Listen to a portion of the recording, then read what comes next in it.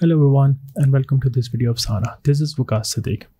Today we are going to talk about the impedance spectroscopy and how you can set up the impedance spectroscopy measurement in the Thales software. For this, we'll click on this EIS icon and we landed in electrochemical impedance spectroscopy EIS window. Now here you can set your desired frequency range. So I'm going with 10 Hz to 100 kilohertz, the lower and upper limit. Then you can define step per decades for the lower frequencies and higher frequencies. So for higher frequencies, we have chosen a limit of 66 Hz because above 66 Hz, the measurements are taking very less time. So you can have relatively higher numbers.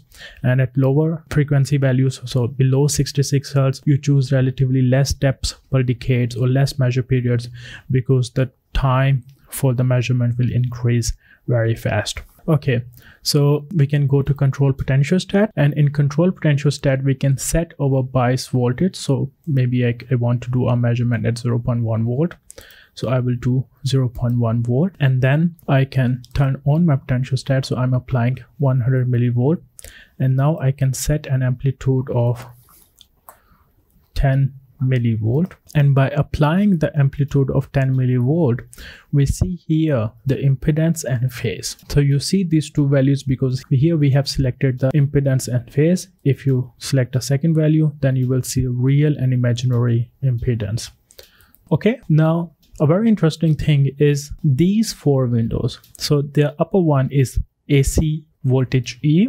So this is the sine wave of the voltage signal with the 10 millivolt excitation, and this is the response of current. This is also a sine wave, and these two windows are the Fourier transform of these two windows respectively. That means here we are looking at the time domain and here we are looking at the frequency domain. So this tells me that if I have one single line here and here, that means we are in the linear range. So we do not have to modify our amplitude. Let's say that if your amplitude is very high and you see here a sine wave, but in your response you see more than one line here, then you have to decrease your amplitude. Now, if I turn off this measurement, I can go to galvanostat, and for this measurement, I will choose the low Z setting on my test box, which I'm using as a dummy sample. And for the low Z in galvanostat mode, I will put here 125 milliampere as the DC bias, turn it on, and now I can give an amplitude. And if I give a very small amplitude, let's say 100 nanoampere, you see that my amplitude is very, very small. I do not see any signal here. So you have to increase your amplitude, because if you do not see a line here in the Fourier transform window, that means your amplitude is very small. So let's increase it. Now I will go to 1 milliampere, and you see that we have some response. So here is your excitation signal now, and the voltage is your response signal. Of course, 1 milliampere is also very less. So if I go to 10 milliampere, I should have sufficiently high signal. So 10 milliampere over 125 milliampere DC current is a good value for this kind of sample. But if I give higher excitations, for example, if I go to 100 milliampere, I see now that my excitation signal, which is the current value, is one line, but my response is not sine. So this looks a bit distorted. And if we look at the Fourier transform, we see that we are not in linear range, but we are also getting the high frequency response, and this is because the non-linearity in our system. Well, as a general rule of thumb, if you see such a behavior, if you see such lines, what you have to do is that you have to decrease your amplitude.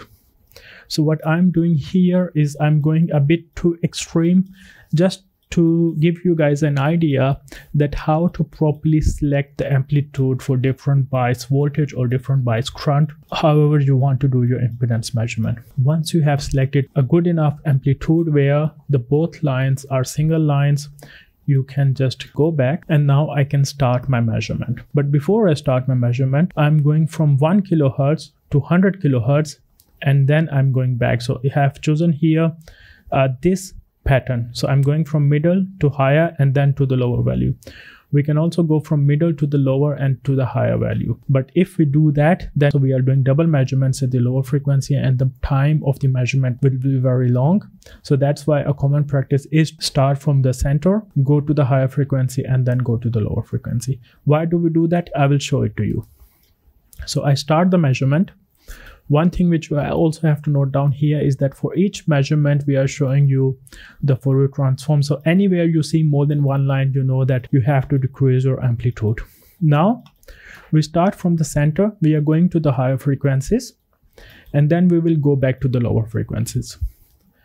A condition for impedance spectroscopy is stationarity. That means your system should be stable. If it is not stable, if it is not stationary, the data which you are getting when you are going from the middle frequency to higher frequency would be different than the data which you will record when you are going from the higher frequency to backwards. And if these data are not overlapping, you know that your system is not stable. And if it is not stable at these high frequencies, it will not be stable at lower frequencies. And then you will not get good results. So this kind of hint if your sample is good enough for this measurement or if it is too unstable. And here we can see that it is good enough, the data is overlapping perfectly, so we can trust this impedance measurement. And now we are at the end of the measurement. And with this, we are finished with the measurement. We have the impedance data and we have the phase data. You can save this measurement. I will not save this measurement. Now we have done this measurement at constant current in galvanostatic mode. So the potentiostat is on and we have to turn it off after the measurement. So with this, we came to the end of this video. I showed you that how you can do an impedance measurement. What is the function of these windows where you see the Fourier response, which helps you in choosing a suitable amplitude for your measurement. And also what is the function of this double measurement where you're starting from the center and you're going to the upper frequency and the lower frequency. In the next video, we will continue with impedance spectroscopy. So today we did a measurement in galvanostatic mode. Similarly, we can do a measurement in potentiostatic mode and open circuit and pseudo galvanostatic mode. So we will talk about this in the next video. Thank you for your time and see you in the next video.